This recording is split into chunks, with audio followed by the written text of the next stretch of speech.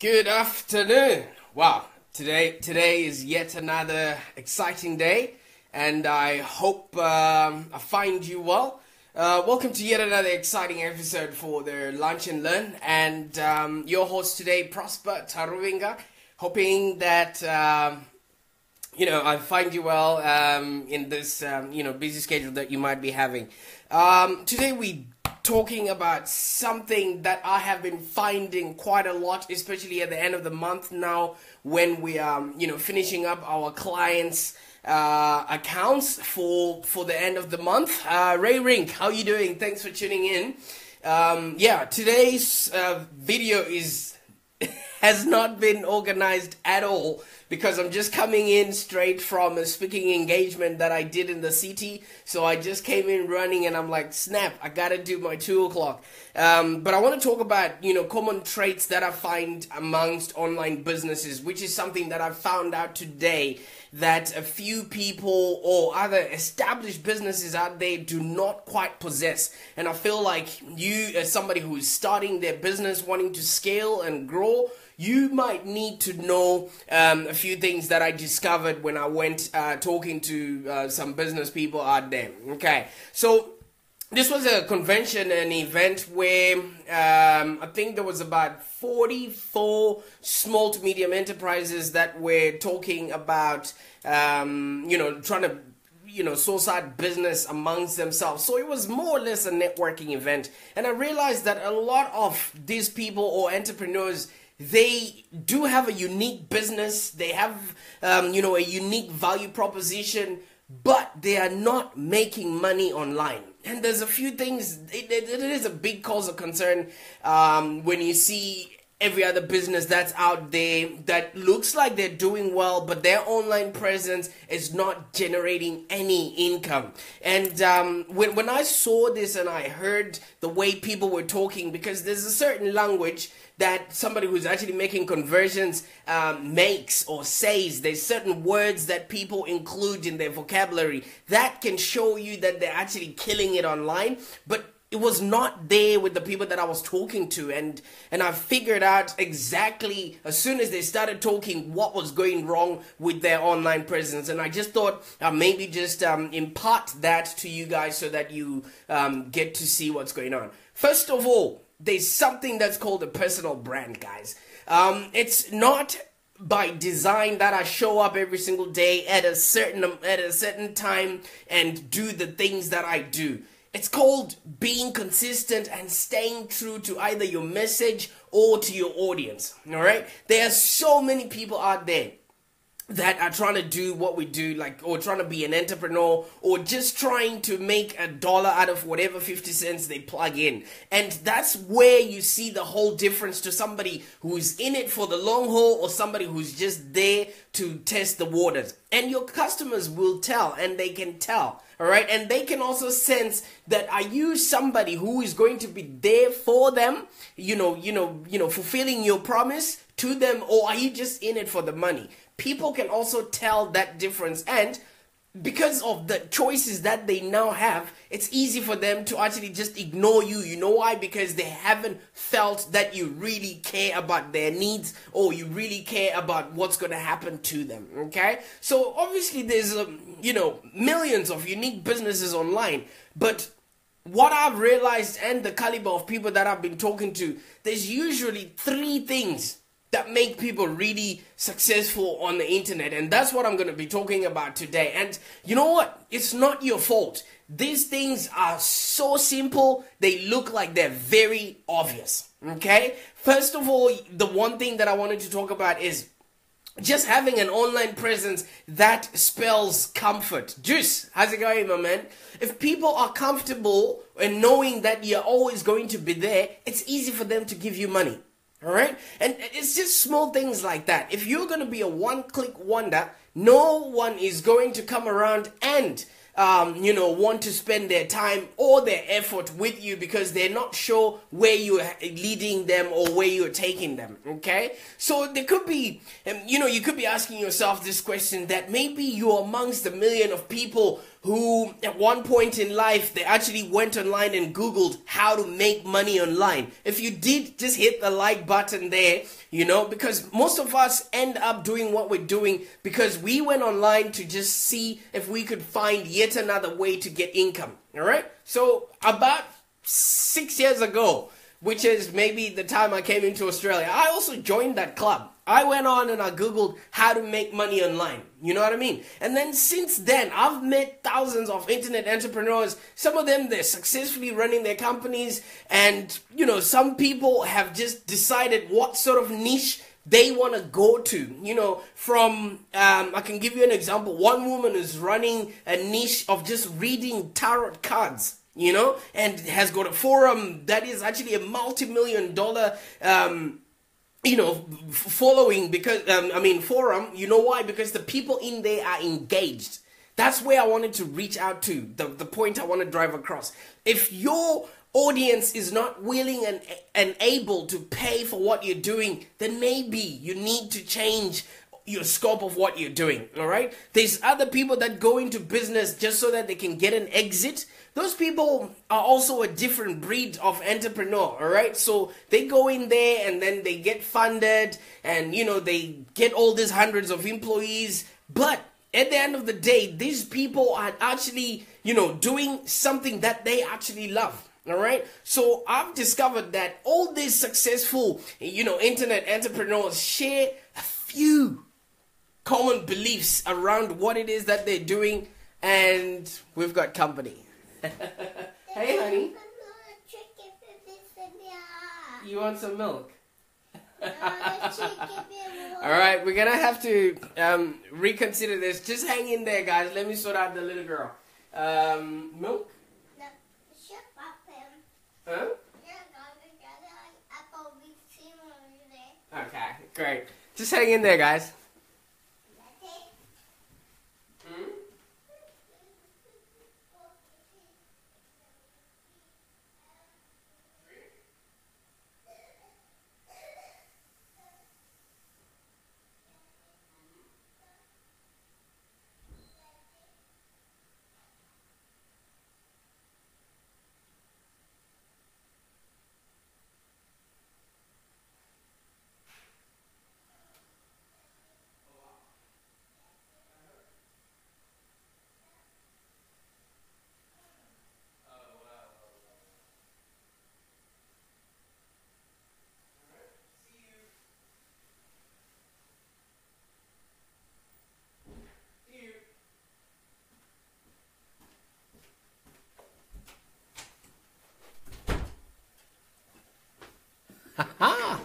All right.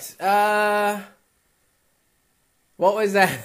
I'm having sorts of trouble following along live. Looking forward to tuning back later. What live streaming is all about? Seeing the real you. Oh, thank you. Yeah, I just took her back from play school, and the mom has gone out shopping. But it's 2:00. We gotta do things, and yeah, thanks for noticing that. All right, so. Before we got so cutely interrupted, I was talking about the things that you gotta do, in order for you to actually really stand out online. Not everyone is your customer, guys, all right? Not everyone is gonna want what you're dishing out. Not everyone is gonna enjoy the aspects of your business or whatever it is that you're putting out there. You really wanna focus on that person whose problem you can solve. You really want to focus on that person who's looking for the solutions that your business can provide. Okay, so there's this theory going on around that you only really need at least 1,000 true fans of your business. Okay, so this 1,000 true fan belief is this, to be a successful entrepreneur in the internet era, you don't actually need millions of followers. You just need 1,000 true fans. If you're looking around and you already have those people within your following on social media or on your your links or your email marketing, you really want to make sure you get them to start engaging with your stuff now. There's no point in you just having people following you, yet they're not buying from you, yet they're not really sharing your stuff or whichever way. And it does take a while for you to actually get onto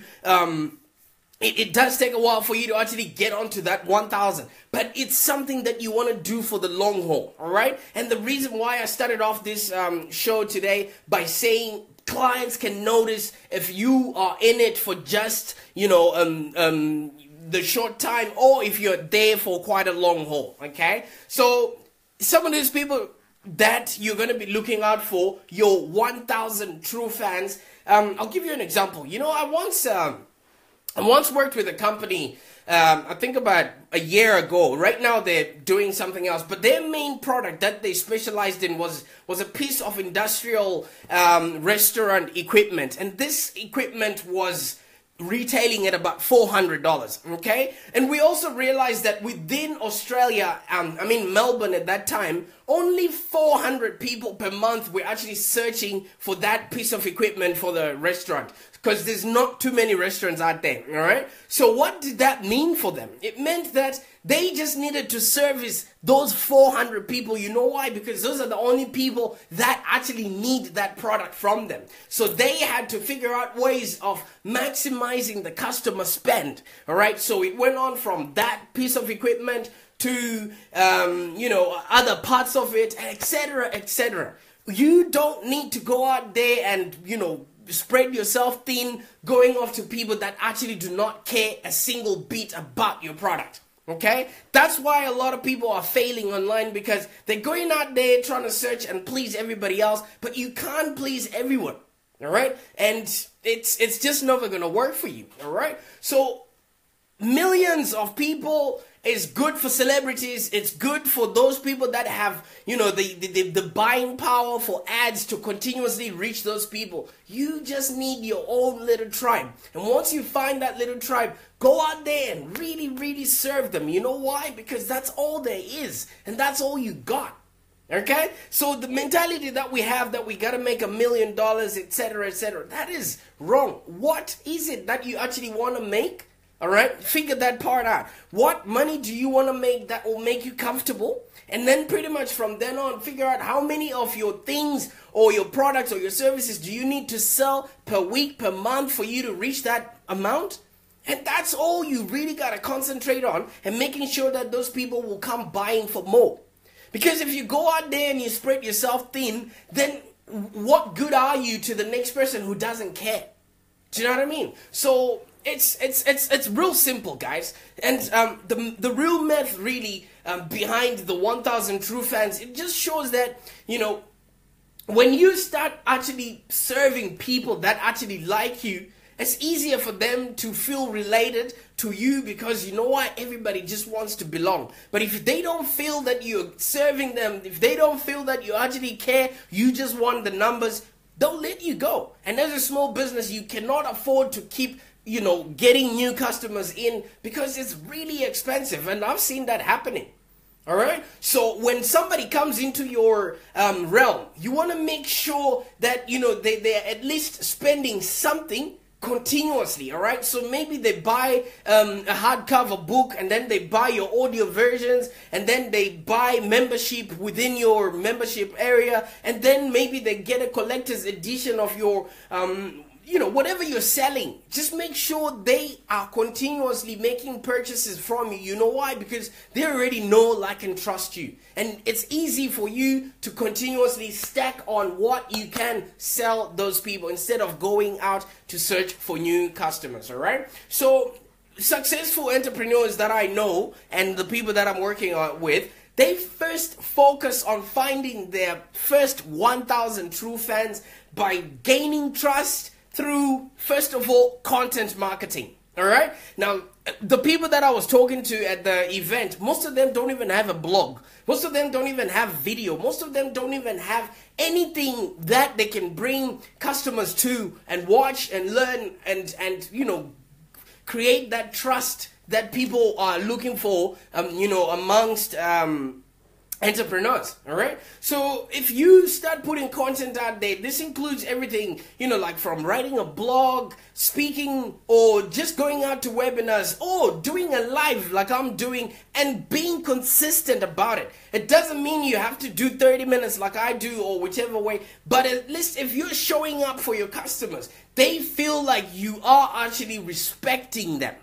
All right, people just really want to be felt to, the whole importance of them being there. All right, so the internet is actually making it easier for us to reach these clients, and it enables you to have a direct relationship with these fans, and they would literally call you and ring you up so they can buy directly from you. Okay, now it's not like a bookshop that closes at 6 and then they have to wait the next day. No, they can buy from you anytime, and you gotta create that environment that makes them want more from you. So that means you gotta also continuously, create these products and make it easy for them to come to you and ask you questions about what it is that you do. All right. So I'll just give you an example. Let's say you've got one of those. Like I said, you just need 1,000 people. Let's say you've got 1,000 people paying you $100 each. Per year. How much does that equate to? That's already 100,000 per year, right? Now, $100 per year, so they're spending $100 with you in the 12 months. It now depends what products you have that, you can sell to them and keep stacking up on that, all right? So that's 100,000 is pretty good living for most people. I know people that are working within, some corporate companies, they're earning 65, 50,000, and they're living pretty good. They can get a mortgage, they can buy a car, etc., etc. So us as entrepreneurs, we are actually, shooting ourselves in the foot by aiming for a whole lot more when you can actually just do well with a little bit and serve those people that actually need you to be serving them. Okay, so if you have those 1,000 true fans, it is quite a feasible goal that you can then reach out to, plus or minus the amount of people that you want to be reaching out to. All right, it's easier for you to convince somebody who already knows you to buy your latest book. It's easier for you to convince somebody who already knows you to get onto the next course or your next product, instead of trying to convince somebody new. All right, so it's really simple, guys. It's just one thing that I noticed today, that a lot of people, they want to reach out to a lot of fans or prospects, but they're not doing enough to retain them. Okay, on the internet, what I've also really noticed is most businesses are built not by aiming at the masses, but really focusing on the niche. All right, you can't speak to somebody if you don't quite know how it is that you can serve them. All right, some people stop doing live videos just because maybe 2 or 3 people are watching. But have you ever noticed that your live video can then be repurposed into another piece of content, and you can expand, the life cycle of that piece of content? All right, so it doesn't mean that if you have 5 people or 3 people watching right now, that's it. You know what I mean? Just take away your ego and know that you're out there, you're serving people, and you're really reaching out to people that really care about what your product is. Anybody else is profit. All right? So if you really want to be successful, guys, make sure you've got the right kind of person with the right kind of pain, and you're actually giving them the right kind of content, establishing you as the go-to person for that particular niche that you serve. All right? So, it's quite simple. We were taught when the whole internet thing started to feed our egos and to run in for vanity. But at the end of the day, now that stigma hasn't left a lot of business people, and that's why we are all failing, because we are going out to please people that don't care about our products, instead of us going out to really search for those people that actually care about what we've got to serve. And like I'm saying, guys, you only need 1,000 people in the whole lifespan of your business if you really want to make it big. All right, but unless you're one of those one-click wonder people that try that, and see whatever works, and do you know what I mean? It's not gonna go anywhere for you, and you know that. You're only gonna frustrate yourself and those that you're reaching out to, because you know what? They constantly are seeing you and thinking that you're not gonna last, or you're just annoying them. All right. I mean, you can tell today's live was just, a report of what I found out at the event that I went to. I had not really scheduled to have one. I thought I was going to be out all day. So does anyone have any questions regarding what they're doing right now so that we can, maybe do a live Q&A, figure out, what's missing within your marketing strategies, and what is it that you can actually do to do and have a business that's profitable and enjoyable. I see Angela was on, but maybe she's gone. Ray Rink left. Juice, Sean, Zach, who else is on? So that we can, pretty much figure out how we can make it a whole lot interesting for the others. But one other thing that I noticed as well, I keep going back to this, personal branding. You know how everybody thinks just because, everything is electronic, you don't need business cards. I keep a bunch of mine, and I took them when I went to the event. A lot of people didn't have any, and they haven't created their social presence good enough so that even if they tell somebody where to find them, they can be found. So you want to really make sure that whatever you have or whatever you're crafting around your social media, it really has to do, or it really is presenting you in the right light when you're not there. Okay. Simran says, I want to know about AdWords and AdSense. Okay. Be specific, because obviously with AdWords, it's great for showing you quick results. And normally if you really want people to just call you, you can use those kind of ads. And I know one thing for sure, a lot of people are doing it wrong, and it's really much more expensive than SEO in the long run. So which part do you want to know about ads? What is it about ads that you want to know that maybe I can help you out with? All right. So even if she's Simran is thinking about what they want to ask, one other thing that you gotta do in order for you to remain in this business is to actually, guys, remain focused on what you're serving, and remain focused on how your client perceives you. Okay.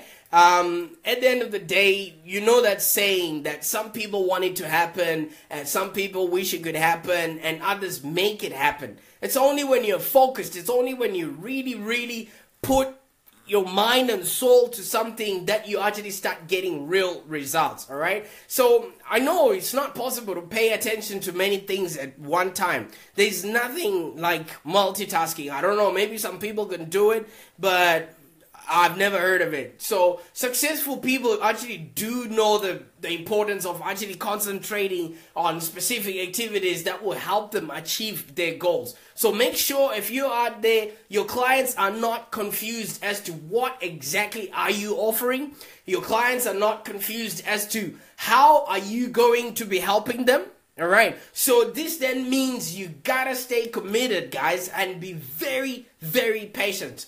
All right. Patience is actually a virtue, and commitment is key. All right. If something is really, really important enough, and if the odds are just against you, you just gotta keep doing it. Show up and keep doing it, guys. Because if you're not gonna do it, you will basically lose confidence. All right. And people can tell when you've lost confidence and you're not able to deliver for them. Remember, whatever we are dealing with, whatever we're selling people there, we're selling them on feeling. We're selling them on emotion. All right. So if you're not confident, and if you're not going to deliver how your service, or show people how your service can help them, how are they going to pay you money in order for you to deliver that? All right. Simran says how it helps a business advertising with AdWords. I did it earlier, but it turned out to be a negative effect. Simran, the thing that I realize about your product is you can't define what you're selling. All right. The thing is, you're selling perfume. Many brands out there are selling stuff that people don't actually really want. So figure out who wants your goods and services, and just really go out there and find that person. Okay? Because if you're sending people from your AdWords and it's not coming to a landing page, you will get a negative effect. Because if you position yourself as the perfumer or somebody who's selling that perfume, you bring people to your website and there's 500 different other options for them. They get confused and then they just escape and go somewhere else. So you want to advertise one product and it goes to one landing page. Okay? All right. I hope this was all right. I really just had to pop in and say what's up. Things were happening in and around, and I really appreciate those that stuck around when my little girl came by.